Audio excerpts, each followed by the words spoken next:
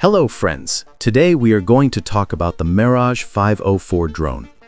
We want to explain its history, specs, missions, and final summary. Our style is casual and simple, so everyone can easily understand. Stay with us until the end and watch carefully, please.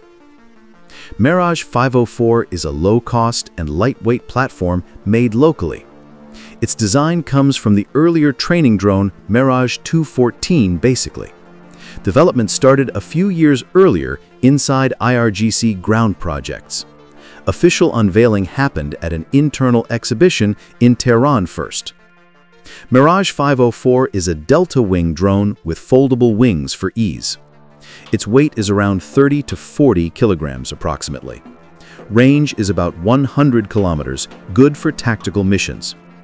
Altitude and speed are enough for low-level flight requirements. It uses a small piston engine powered by gasoline fuel today.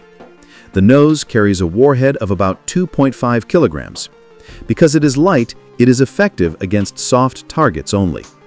A camera and control system allow remote human guidance properly.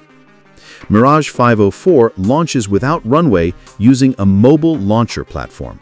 There is no recovery since it is a kamikaze strike drone. This design keeps production costs very low and affordable really. Its simple structure allows mass production quickly inside Iran. The main role is hitting vehicles, bunkers, and small positions. It cannot destroy heavy tanks or hardened targets very effectively. In asymmetric fights and close support, it becomes very valuable. Also, its low cost makes it popular for cheap battlefield tactics. So far, there is no confirmed combat record officially available. But in domestic exercises, the drone has been used many times. Reports suggest light suicide drones were used in regional clashes. Western sources worry about Iran expanding such cheap capabilities. Production numbers are unknown officially and not published anywhere yet. Still, its simple design suggests large-scale manufacturing is possible. Main user is IRGC ground forces with tactical field units. Export or international sales have not been reported at all. Compared to Mohajer or Shahed drones, Mirage is much lighter. Shahed and Mohajer have longer range and heavier strike loads. Mirage is designed for close tactical use, not long distances. Each system fills a unique role inside the broader Iranian strategy. Analysts say cheap drones are reshaping the rules of battle. With small cost, a drone can deliver a tactical strike. Smaller forces can harass and exhaust the enemy efficiently indeed. But accuracy against armored heavy targets remains clearly limited though. Production cost of Mirage is lower than foreign models significantly. For example, Switchblade 300 from America is several times pricier. Iran can build many units with the same small budget. This makes it attractive for low-intensity, asymmetric battlefield scenarios. Compared with larger drones like Shahed, Mirage is very agile. It has short range but moves faster and easier in sky. Launching from simple trucks or cars is extremely straightforward now. This flexibility has given IRGC ground forces major tactical mobility. In Araz exercises and others, Mirage was spotted in real use. Footage shows it hitting targets accurately with direct control. That means the operator adjusts path while viewing live image. This offers relatively good accuracy despite its small warhead size. 100-kilometer range may sound limited, but still valuable. For border fights or raids against small groups, it is enough. Because of the range, long-range strategic missions are impossible here. So its primary value remains inside local tactical battlefield use. The 2.5-kilogram warhead is modest but useful. It can disable light vehicles or small bunkers with precision. Enemy infantry groups are also vulnerable to direct suicide attack. The drone is designed exactly for these kinds of cases.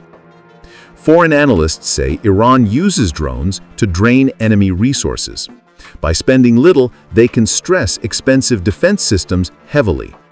This point has worried several countries watching Iran's drone expansion. Pentagon has repeatedly warned about the growing Iranian drone threat. Another advantage is that it is very portable by soldiers. A small crew can carry, assemble, and launch it easily.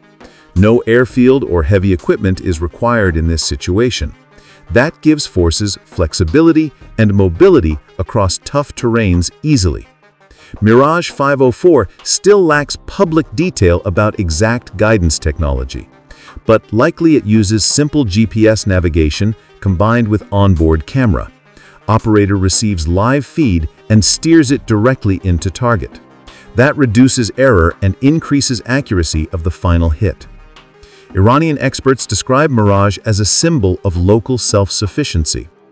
Its design is fully domestic and avoids dependence on imports. Production is faster and cheaper than foreign models despite sanctions. This ensures Iran can keep building regardless of outside pressure. Alongside Mirage, drones like Mohajer-6 are also in service. Mohajer is for reconnaissance and heavy weapon carriage generally speaking, but Mirage is only for kamikaze short-range suicide operations. This shows Iran has wide diversity across its drone fleet. From recon to strike to kamikaze, all roles are covered. Shahed 136 is larger and much more powerful comparatively. Its range reaches 1,000 kilometers with heavy 30-kilogram warhead. It's made for long-range attacks on distant strategic targets. Mirage is smaller, cheaper, and faster for close tactical roles.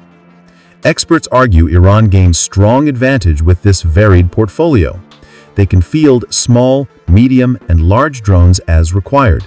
This diversity means enemies cannot predict Iranian drone strategy easily. Each drone family has its own place and unique value. In future, Mirage might be upgraded with better features indeed. Maybe longer range or bigger warhead could be added later. But even now, it already plays its intended tactical role. Cheap and light, it will remain part of Iranian doctrine. So, to summarize, Meraj-504 is a light suicide drone. It is low-cost, domestically made, and tested in many drills. Against light targets at short range, it is quite effective. Overall, it represents an important piece of Iran's diverse drone fleet.